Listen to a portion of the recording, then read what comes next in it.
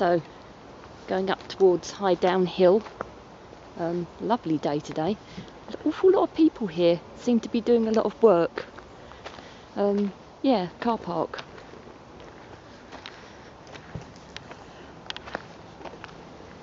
So we'll see what we find.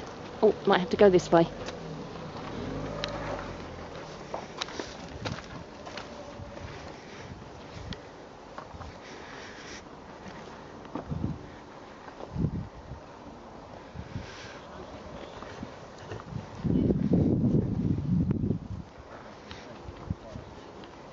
I'll be able to take my mask off when we start actually walking properly up the hill.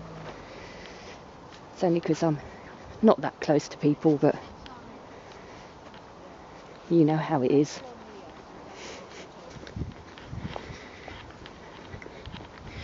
Trying out a different camera today. Hopefully the sound's a bit better.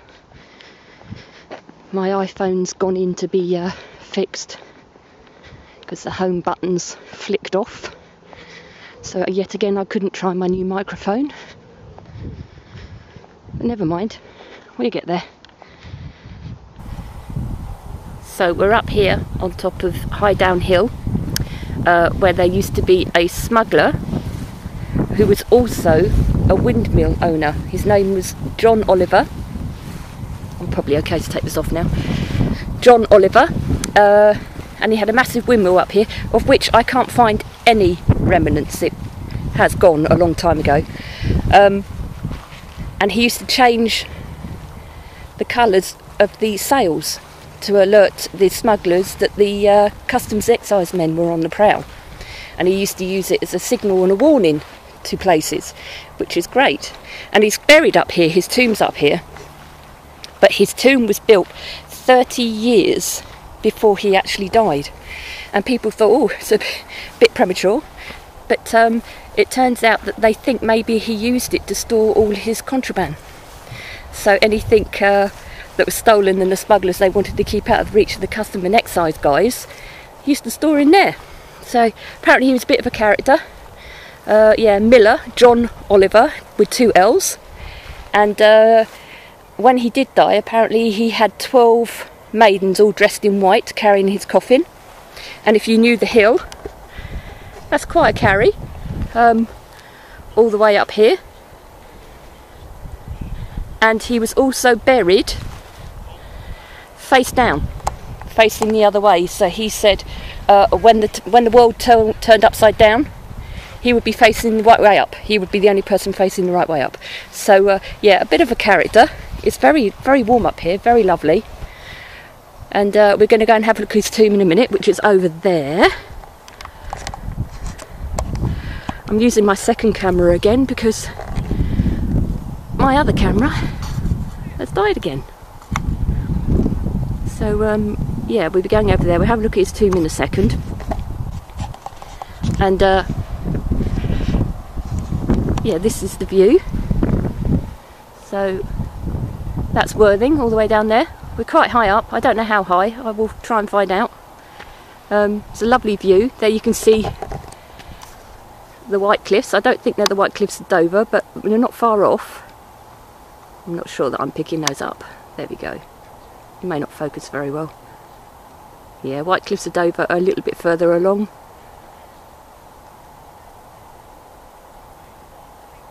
Beachy Head and all that.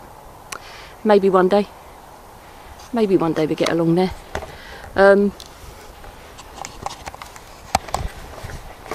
So yeah, we go up to John Olliver's tomb.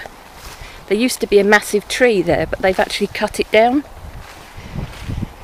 It became dangerous, which is a bit of a shame. They made it into a seat, but it's a massive seat. So let's go and have a look. It's actually much more busy up here than I expected it to be. That's not the seat. That's one the council put in. There's the seat that used to be a rather lovely tree. Oh wow, look how weather worn that is.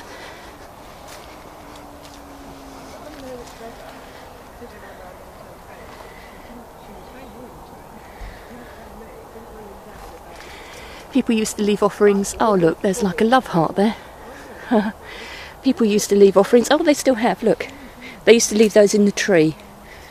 But this is the tomb of John Olliver with 2 L's.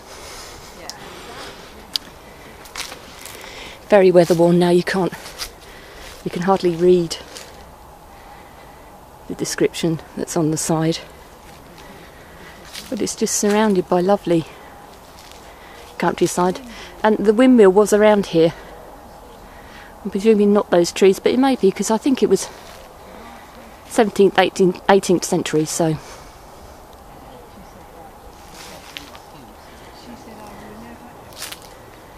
So, yeah. Me and my woodland, I love it. So there's John Olliver. Buried upside down. I don't think the world's turned upside down just yet. So, but quite... I can't, the bars are in the way. It's a skeleton there, fighting what we believe is a customs and excise guy. And there's some words there, fear of God. He was very religious, John Olliver. And I have got a blog on this, so I'll link it below. See if you could come and have a look. But let me just see if I can find the words that are written on some of the tomb, not all of it. So, let me find a place that I can stand you. So, that skeleton is there for a reason. Oh, there's somebody coming. I need to find somewhere else because you're all lopsided. There's lots of people up here. Let me find somewhere where nobody will disturb us. I'll see if I can find a spot where we can sit and chat. I do understand that my face keeps going all to the side and up all over the place.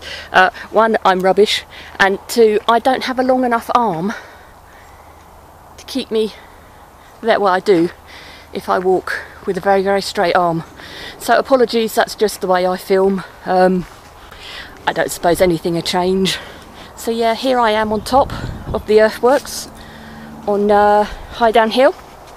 And if I swing you around in a minute, we'll be able to see the sea. Look at this, this is the sea.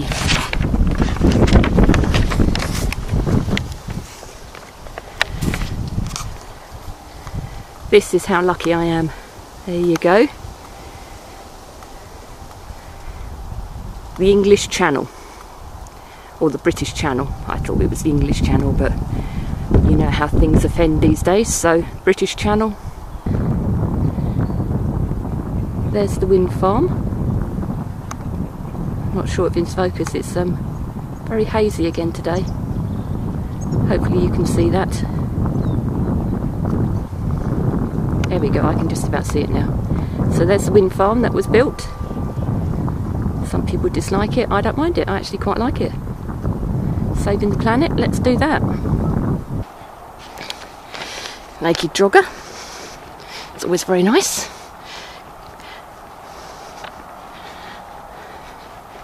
Let's go and see. Oh, there's a hunting bird there. I've been seeing quite a lot of those lately, which is rather good. Let's go and see what this marker says. I know it's saying that it's the summit of the hill, but let's go and have a look. Right, yeah, I just think it's the thing to say we're at the summit of the hill. All the markings have come off now, weather worn. I think that's just directional stuff. I'm presuming there was something on there that no longer is. So there we go.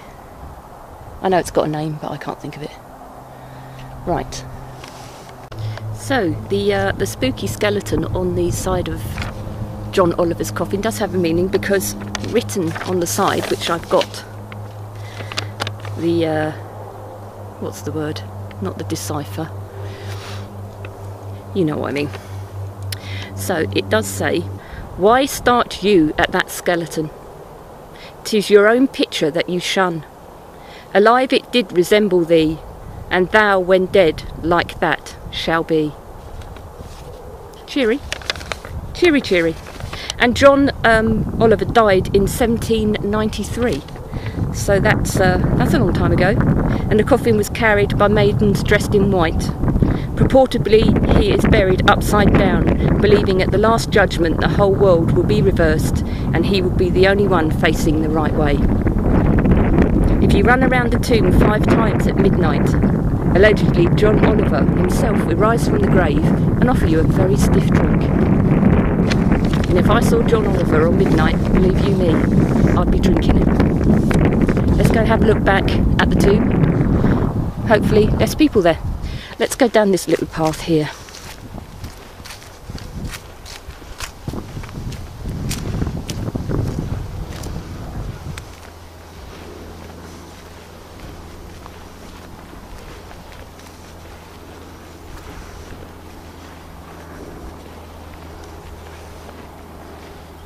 Ooh.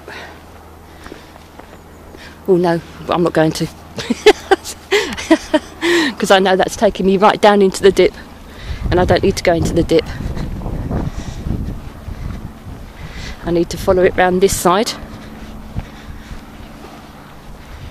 to lead me back to his grave. Yeah, so that tomb's been there since 1793.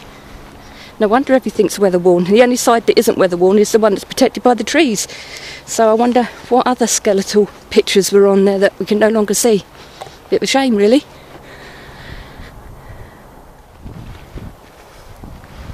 Ooh. I hope you don't suddenly hear a skid. Because me being me, didn't put my walking boots on today. No. Converses with cherries on. What else would a girl wear? I'm not a lady adventurer for nothing, you know. Last time I came up here, it was actually to watch the Morris dancers, and it was pitch black when we left. And there are a lot of holes, like, you know, like this. And I was carrying some of the picnic stuff, and yeah, I'm really lucky I didn't break my leg, to be honest with you. Straight down a hole. You know when you're so sure-footed, you're just walking and then bang, there's no ground there. It's like, jeez. I was so lucky just not to turn my ankle even. We go a different way down, because then you've seen 2 sides. Let's go this way.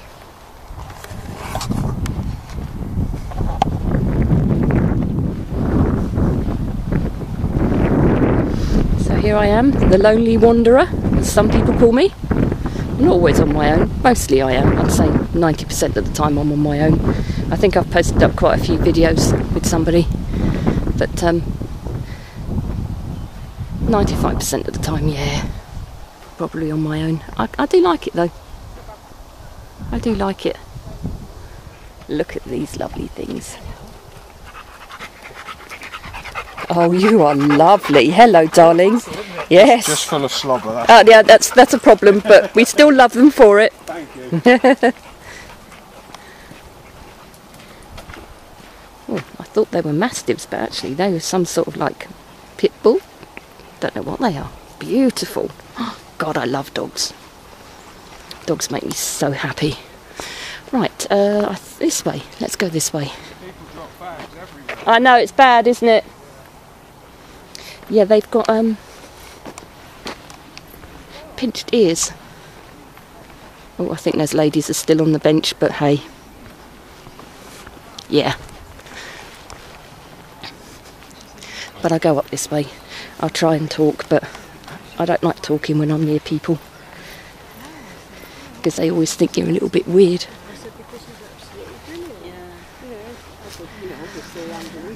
Oh, lots of people here. Oh, and another doggy. Look at that. There we go. So this is the other side of the tomb. I've come back down again now. Oh, this has still got a little bit written on it. There we go. John Olliver.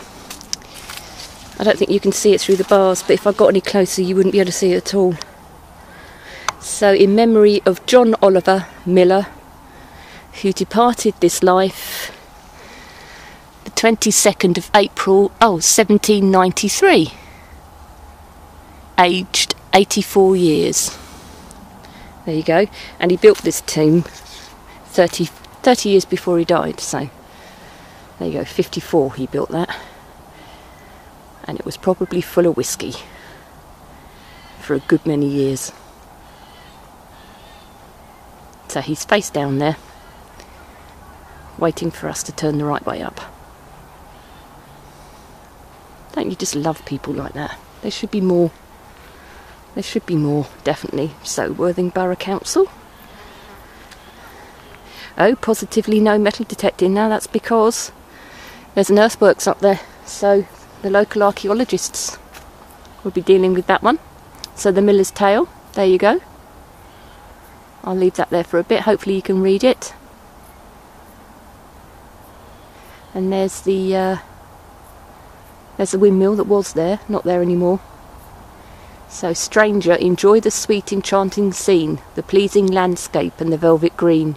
Yet thou the eye delighted rove, think on better scenes above. John Olliver. Oh, there you go. The inscription on the lid, dated 1766, confirms that John Olliver had his tomb erected 27 years before his death. The inscription reads, "For the reception of the body of John Olliver, when deceased to the will of God, granted by William Westbrook Richardson, Esquire, 1766. Wish I knew where that windmill was, though. Bound to have been over there somewhere. So, let's go down again. So lots of places to sit, lots of views, and that is Dover over there. Just it looks closer than it actually is. Dover's quite a way. Well, not that far, but hour and a half probably, if you take the scenic route. So there you go. This is Highdown Hill. It's worth the walk. There is a car park. You don't have to walk all the way up the hill, but it's not a difficult walk, but it will take your breath away if you're unfit like I am. Oh, and the ladies have gone now, typically, now that I've finished. John Olliver. Rest in peace. Oh, well, that's a real shame, because I was going to take you into Highdown Gardens. It's closed. That's what all this construction and work is all about. Sorry, got a bit close then. Yeah, look. So a new era for the gardens. So they're closed until 2020. Well, obviously it's going to be a lot longer than that because of the virus. But there's a hill we come up. So, oh, another trip out. There's a surprise. I think those ladies are following me. Everywhere I go, they're there. Not really. Yes, so yet another vlog I've done where I need to come back again. How weird is that? But then again, there is all this construction work, so something should have made me think, come on, Del. You know, look.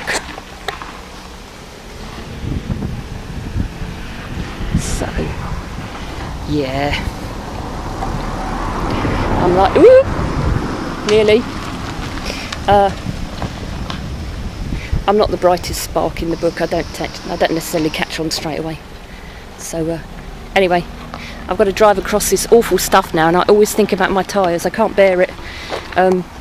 This stuff. I know that your tyres are absolutely fine, but it's just me. Me being a neurotic. So yeah, all parked through here. So I might as well go home and start editing then. And I'll have to come back to Highdown Gardens another day. Another trip back to the same place. But hey, catch you soon. Ta-da. Right, I'm actually in the car. I'm not sure this is going to work or not. I'm not breaking the law. I'm not holding my camcorder as I drive. But the drive up here is really, really nice, I noticed, and I wished I had the camera out. So I'm going to have the camera on the dashboard, and I'm just going to film the journey back down again. It might work. I hope it does, because I think it's really lovely. Let's see, shall we? Let's go. I bet you fall over a couple of times, but I won't edit that out because it'd be quite funny.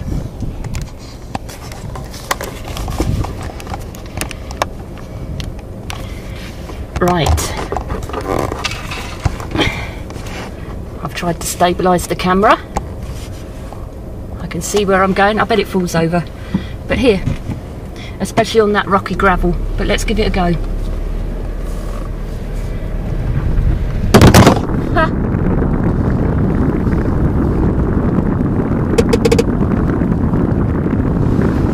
And we've only just started.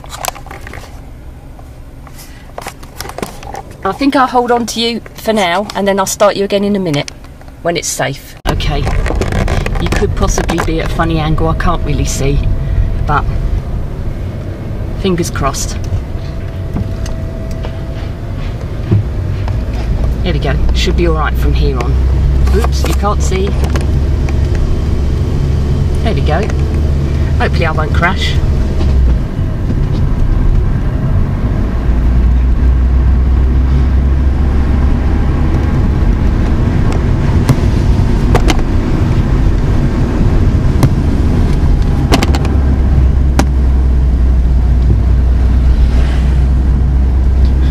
Screen's actually keeping you upright. I think it was better the other way, but I come in off a very fast dual carriageway, so there's no way, unless I get a dash cam, which I could, I guess. It's not really going to be that good, but we'll have a look when we get home. We'll have a look. I think I'll keep this running until I get home, just to see. If it falls over, it falls over. I'll just try and grab it.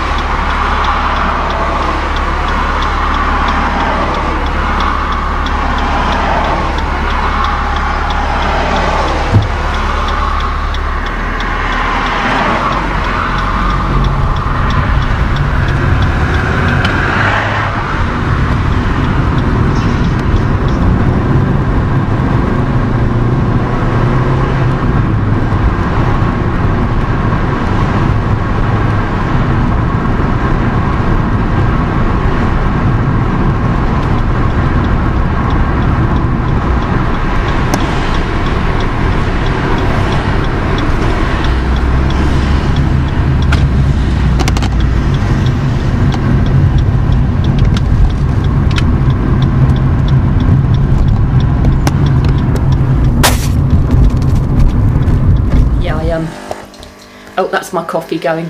I had to take the camera down because it was going to fall off on the roundabout, and that would have been really dangerous. So I think I might invest in a car cam, is that what they call them, a dash cam, to put on there, because then you'll be able to see a bit of driving sped up maybe. Not that that's interesting, but it's something different to look at, isn't it? Especially if you live in a different country and you're thinking, oh, how do they drive over there in Britain? Well, strangely, it's all I can say. But my coffee's nearly done, so thanks for watching. I'll catch you soon. Hit the subscribe button. So, coffee, lovely. Cheese and mayo toasted sandwich, ready, ready, ready. Hot sunny day. Let's have a look rather than you look at the washing. There you go, hot sunny day. And I've done some filming. The day is good.